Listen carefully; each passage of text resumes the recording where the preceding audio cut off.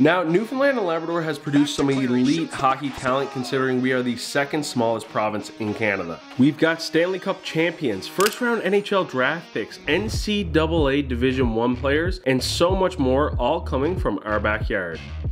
So today we are going to see what minor hockey is like in St. John's, Newfoundland. This is my 8-year-old cousin Max, and it's his first year playing organized hockey. For me, playing the sport provided with such great memories, and I want to do the same for him.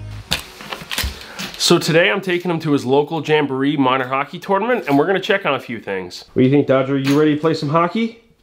You look ready. Here are my 3 tasks for the day. First thing, I had to act like a traditional Canadian hockey parent and be sure we stop into Tim Hortons. I'll also be challenged with providing an inspirational speech that will hopefully uplift his dreams and not crush them. And like always, we are going to, of course, support our local arena and see what $20 gets us at the local canteen. Oh, come on. How many goals you score in a day?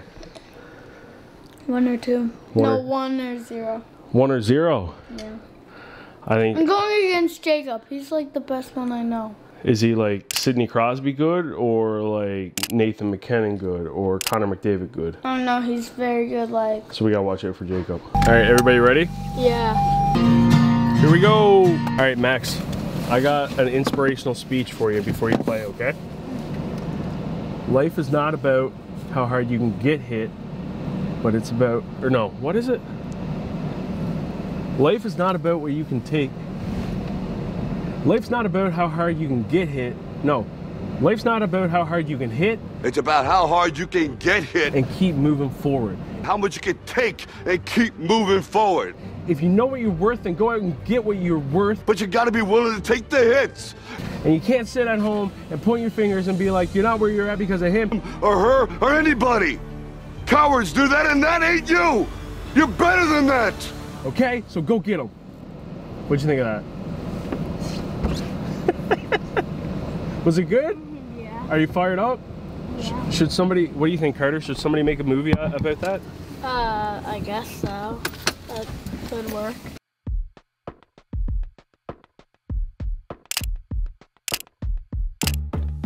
How do you think your brother's been playing so far?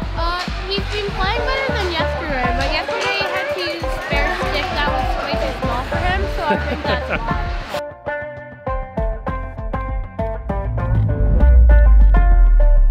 All right, so for $20, we got fries, dressing, gravy, bottle of water, Aero bar, BioSteel. Carter, what do you think? Good deal? Well, the canteen's always a little bit more expensive than most places, so yeah, I'd say it's an okay deal. Okay deal. All right, let's see how good the fries are, though. Yeah.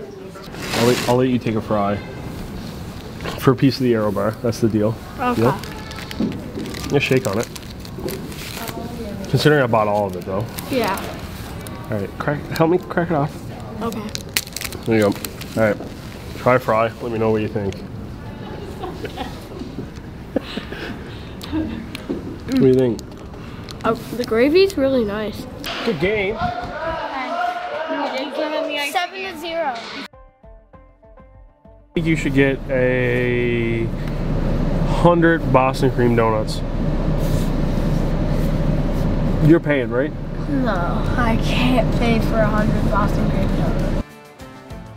Alrighty, got my coffee. Oh, it's hot. Tim Hortons drive-thru was broke, like always. You know, they never come through. Yeah. What were you saying about the lemonade?